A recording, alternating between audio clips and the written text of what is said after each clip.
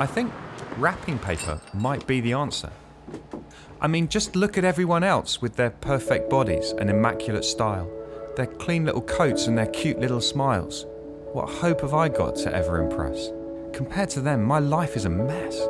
But if I was wrapped up, then no one could see the rips and the cracks and the screw-up that's me. The paper would cover all my faults and my flaws. I'd look just the same as the others because I would be shiny, attractive, exciting. People would see me as something inviting. If you ask what I wish for this Christmastide, here is my answer. I just want to hide.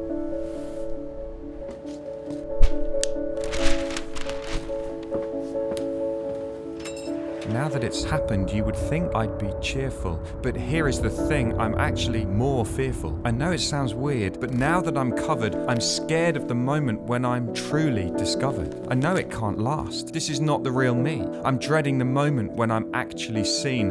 What will they think?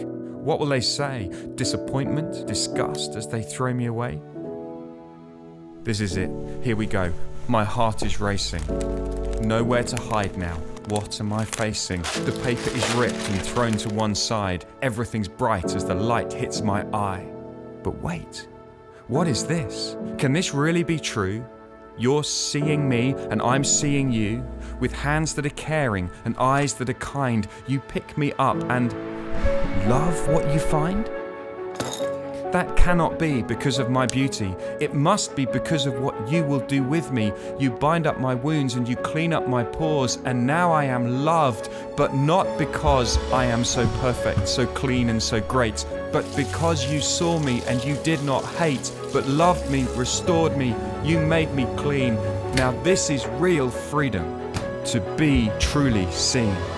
What could be better for Christmas this year? A Prince of Peace who scatters our fear. Yes, God is the maker, but we hide from him.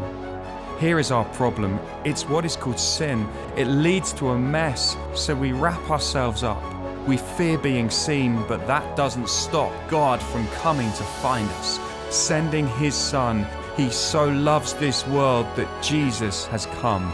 He loves us, restores us, he makes us clean. This Christmas, find freedom. This Christmas, be seen.